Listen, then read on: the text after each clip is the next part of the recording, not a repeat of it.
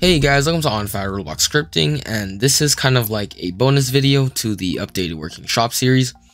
So this video is just going to show you how to simply add in more items to the shop, because it may or may not be confusing for some people in part 3. So this is just going to break it down into a step-by-step tutorial. So whenever we want to add in a new item to our existing shop, the first thing we need to do is make the new UI. So what we can do is go under our shop UI into the shop frame, and the first thing we need to do is create a new button. So for example, I can just take this classic sword button, Control D to duplicate it, and then let's say the next item I want to add in is a key card. And I'll just rename this to key card, and then I come back to the main UI. I can take this new UI, I'm just going to drag it down until I like its position. So probably somewhere right there. So once you have that down, you just want to open up the frame because we need to change a few things about it. So the first thing is the text label. This is what the text is saying. So you just want to change that to your item. So in this case, this is going to be a key card, just like that. And then you also want to change your image, which I already explained how to do in part 1. But basically, under the properties of image, under here, you can click add image to add in your own image. Okay, so this is just some random image I found in the toolbox. So if I close my UI right now, that would be this key card right here. So yeah, so you just want to insert your image into your image button, and then that's all you have to do for the buttons. And then what you want to do is go under the informations, just click a random one, just duplicate it. We have to rename this again, so this is going to be called key card info, like that. And under keycard info, just open it up, and then we need to change the same things. So the image label, we're gonna put in the same image, just like that. And then the cost is how much you want the item to cost. So let's say this key card is gonna cost $1,000. And under the text, I'm just going to change it to $1,000. And then the title, this is no longer a flashlight, so I'm just gonna change that to a key card. And that's all you have to do for the button and information. So once you have all of your UI done, now we can go into the scripting part. So the first one is going to be the tool handler. So this script is the one we inserted under the serve script service. It's just tool handler. So whenever we add a new item into the shop, we have to create its own listing inside the dictionary. So to do that, just after the last listing, put in a comma.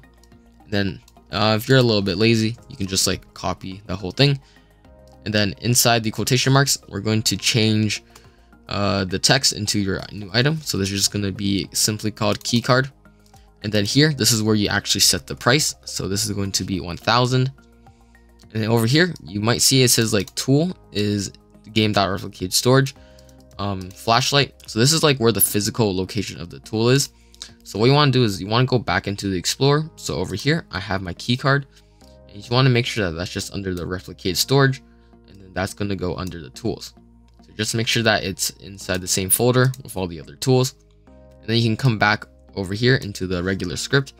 So instead of flashlight, this is going to be the SCP card level 4. Like I said earlier, this is just a random key card I found in the toolbox earlier. So that's all you have to do for the server script side of the scripts.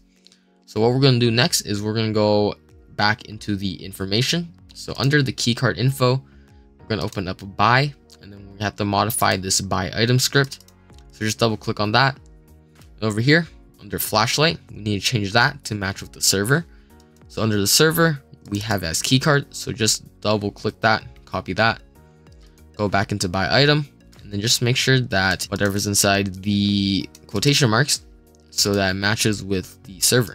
And then the very last thing we have to do is we need to go back into the shop button handler, and we just need to add its listing into the open button functions. So under the buttons, it's going to be local, and then we called it the key card. So local key card button equals to shop.buttons.keycard.image button. And then we're going to create another one for its own frame. So local keycard frame equals to shop.information.keycardinfo, just like that. So now we have added the key cards, buttons, and frames. then what we can do is just like copy one of these functions. So we're just going to change that into the keycard button, and then open frames is going to be the keycard frame. And that is all we have to do to add in a new item into the shop. So let's go test it out. All right, so here I am inside the game, and you know, we can click on any of these and it will pop up as its own item. If I buy classic sword, that will still go into my inventory. This doesn't interfere with the other items. However, if I go to like keycard, I can still buy the item just like that. I get deducted the right amount of cash, and I now have the keycard. So yeah, that is how you add new items into the shop that we have created. If you found this helpful, make sure to like, comment, subscribe, and share, and I'll see you guys next time. Bye.